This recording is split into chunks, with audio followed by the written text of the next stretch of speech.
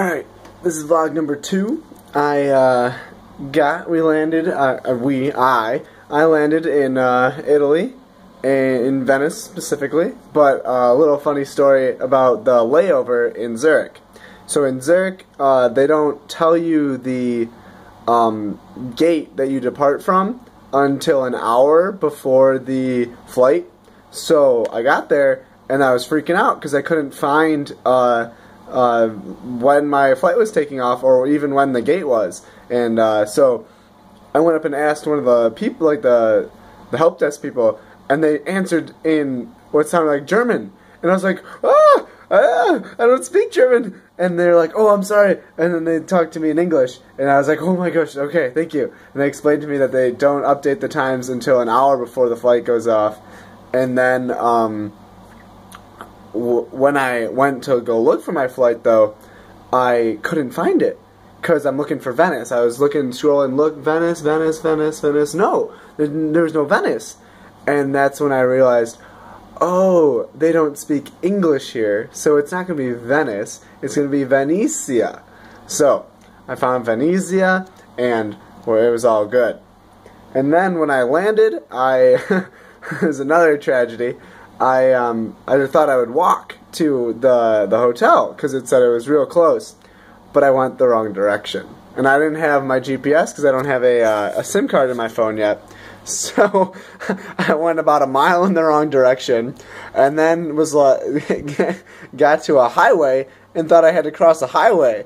And I was like, I'm not going to cross the highway. So then I walked a mile back and then got a taxi, and then the taxi drove me the 2-minute walk the other way that I went the wrong way for. So that was another funny story.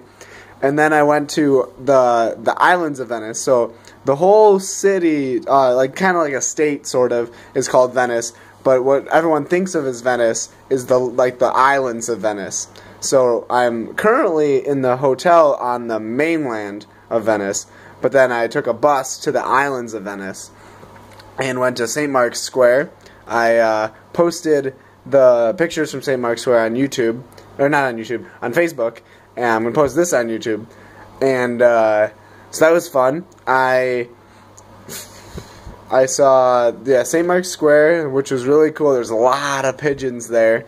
And then I got lost. There was each little street goes for maybe a football field long at most. And they're so narrow. They're like 2 people wide. And you have no idea where you are. I had a map. That doesn't help. So I just kept going up to different store owners and asking, well, I'd ask, and then sometimes they wouldn't speak English, so then I would just point on the map where I wanted to go, and then they'd show me where to go. So that was really nice. I got gnocchi for dinner. So it was a little place, so they have just the tables right in the middle of the sidewalk where everyone's walking, so it's already super narrow sidewalk, and there's tables for when people just eating all over the place in these little tiny skinny sidewalks. So that was funny. So yeah, I had gnocchi for dinner. It was a good deal, actually. It was a big dish of the pasta, and you got pop for €10, which is about $12.50 US dollars. So it was all good. So I'm really tired right now. It's gonna be, I think, 2 in the States when I upload this, and it is 9 o'clock here.